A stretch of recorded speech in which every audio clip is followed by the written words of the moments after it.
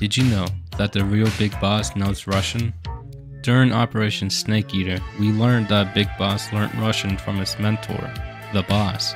Even Sokolov compliments him, saying, "By the way, your Russian is superb. Where did you learn to speak it?"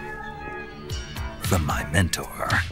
However, his Phantom counterpart can't comprehend multiple languages due to his head injury, leaving V to only understand English. This is explained by Ocelot when Venom Snake tries to interrogate a Russian soldier via CQC. Talk. Boss, you don't understand what he said? I guess that makes sense. It looks like that horn stuck in your head has impacted the language center of your brain. If only we had a recruit with the Russian interpreter skill, we could get by with simultaneous interpretation. Do you think this was a clever addition to the game?